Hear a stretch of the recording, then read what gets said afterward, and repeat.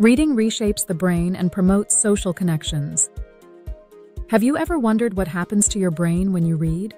In an age where fewer people pick up books, new research sheds light on the unique brain structures that enable skilled reading, and what we might lose if reading continues to decline.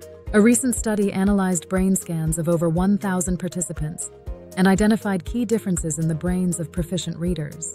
Two regions in the left hemisphere stood out: the anterior temporal lobe, which helps us assign meaning to words by connecting sensory and motor information, and Heschel's gyrus, the auditory cortex responsible for processing language sounds. Interestingly, skilled reading isn't just about visual recognition of letters. It's deeply tied to phonological awareness, or the ability to map sounds to letters. The auditory cortex plays a critical role here, and its thickness in skilled readers highlights the importance of this region for decoding language. But brain structure is only part of the story.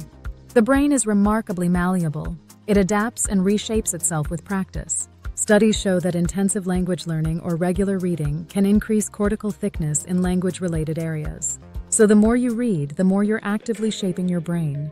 This raises an important question. What happens if reading becomes less common? Reading doesn't just help us process language. It enriches our ability to interpret the world and connect with others.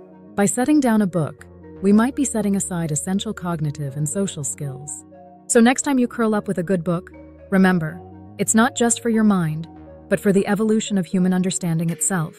This video is based on the research paper, Heschel's Gyrus and the Temporal Pole, The Cortical Lateralization of Language, by Michael Roll, in Neuroimage. What do you think about this study? Drop us a comment below. Don't forget to like and subscribe for more neuroscience news updates.